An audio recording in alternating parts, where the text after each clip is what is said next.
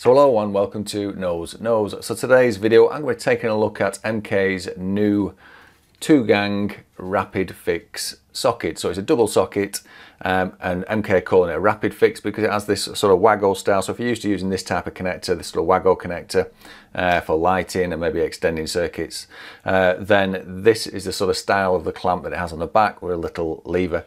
It is so much better than the sort of screwed type that you see here, which is the standard MK, which we see all around us, which has the 3 screws on the back. This one obviously has the clamps, so it's so much quicker and easier. It's also got 3 on the live, neutral and earth, so you can use 2 for your ring main and then use the other one to maybe extend out later. So it's a really good time-saving device, and if you're a UK electrician, because this is a 3-pin socket, then this is something you should definitely be looking at. It has just been released. Obviously, I know a lot of my viewers are from the United States. If there isn't something like this already out in the States, it wouldn't surprise me if it's not released pretty quick now that MK have done this sort of style of socket. I expect to see this also in sort of single light switches if they can fit and get the room in, because it is so much of a time saver and a safety device in the fact that you're not screwing down and maybe you're not questioning yourself if you screw too hard on the actual socket. So just before we go any further, just want to add, I'm not sponsored in any way by MK. This hasn't been sent to me. I've purchased this with my own money for a specific job, and anything that you see in the description box below will be an affiliate link, which basically means you shouldn't pay any more for it, but I will get a small kickback in the profit if you do buy through that link. With all that being said, let's get a close-up of the socket and let's have a look at what we have. Okay, so let's take a look at what you get for your money. So this is the MK Rapid Fix 2-gang UK module, as you can see.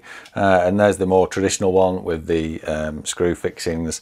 And you'll notice that they both line up the same. So you've basically got your live, earth, neutral, and then your neutral on there. So they're exactly the same laid out as the old style 2-gang module. You've also got 2 screws, which you'd obviously come to expect anyway. You also have this gauge here, which is a 10mm gauge, so you cut your wire and then you can actually check that you've got 10mm cut from this little gauge there. So that's quite handy once you start trimming your wires off. Obviously they need to be 10mm for entry. You've got 3 of each. The earth's got this small little shield that you can see there, and they just lift up the levers like so. And then you put your cable in and then push the cable down, and that locks it in. Obviously you can give it a tug test to see if it connects, but it's as simple as that for connecting these up. The only thing I wish that maybe they would have done is possibly put a 4th wire in the center one here on the earth, purely because if you want to connect your back box up to an earth and you still want to use this for adding another socket in at a later date. So that would have been nice touch for them to do. Maybe they will do later on, maybe give you 4 in the center. In comparison to the original back box, you can see the original one here. Let's hold them both side by side so you can see the actual difference in thickness if there is any. But I think what I'll do here, I'll just spin the camera around and just lay them down flat. Like so. You can see the one on the right is the rapid fit one, and the one on the left is an original MK screw-in type. And you can see, what is it, about 4 or 5mm maybe difference in the face plates, and I'm resting on the ends of the quick connector there. I'll just spin it round and you can see, yeah, so it may be 5mm at maximum, but I'm right on the ends of the clip-ins, so at least you know there's a slight difference.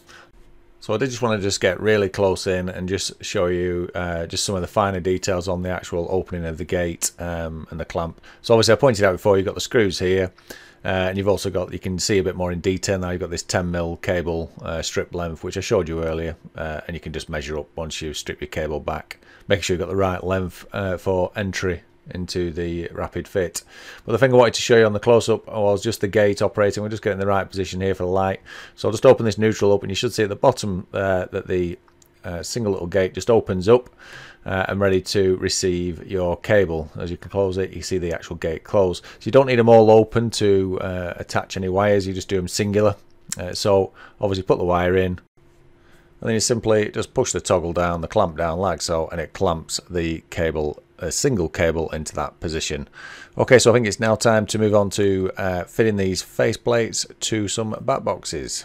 Okay, so let's get started. So the first thing I'm going to do is connect one up to the 25mm metal back box and then one up to the 35mm dry lining box. Once I've got it connected, I'm going to put the camera over the back so you see how much room's left in the back box once you get these fitted.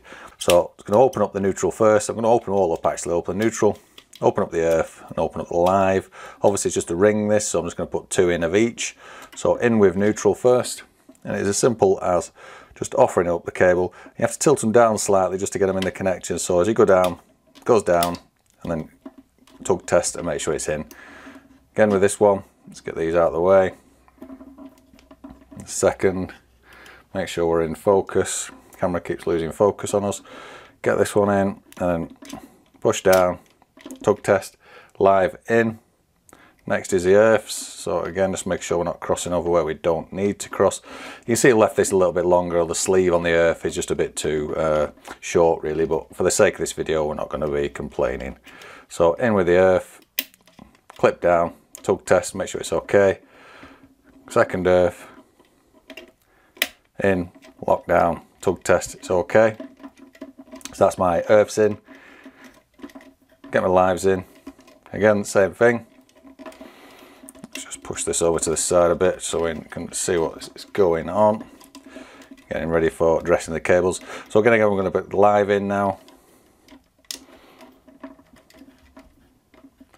Live, tilt down, in, click, down, locked in. Second live, in, connected down, locked in. It is as simple as that.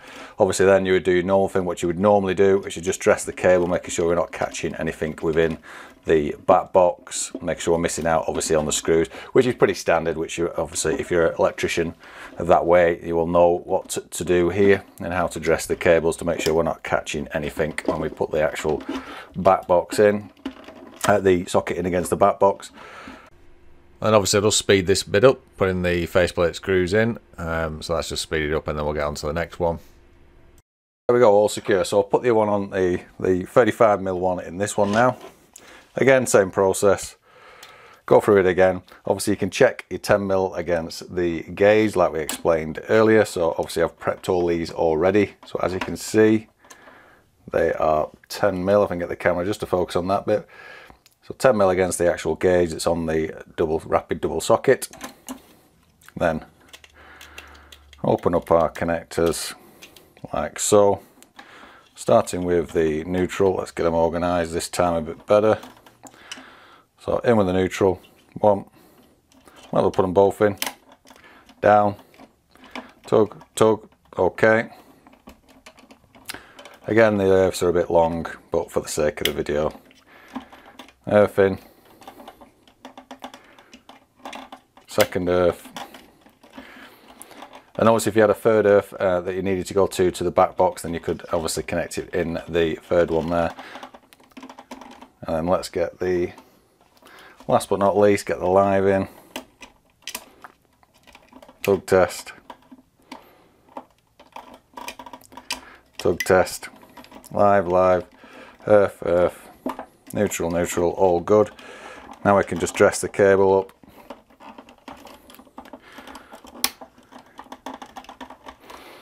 Like you would do normally. Now we can just push it back again, making sure we're not catching anything.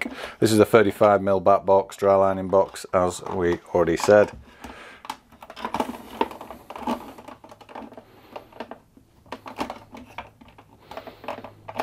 Make sure we're not catching anything. Right, so let's get some screws in. So there we go, about 1 minute and 30 seconds. Obviously I'm not going to allow for the screws going in because you'll have to put screws in a normal socket as well. Anyway, so overall I was playing to the camera as well and making sure I got the cables in shot.